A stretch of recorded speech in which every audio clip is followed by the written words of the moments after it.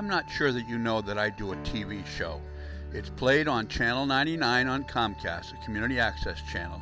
It's played Tuesday evening at 8 o'clock, Wednesday morning at 10 o'clock, and Saturday afternoon at 2:30.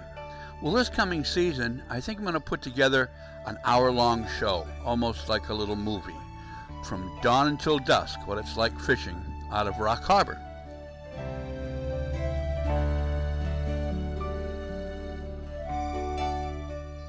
I'm going to pick a day sometime in the latter part of June or the early part of July where the half-day trip leaves, 8:30 in the morning, comes back in around noontime, and then leaves again, and then we'd be coming back to Rock Harbor somewhere near sunset.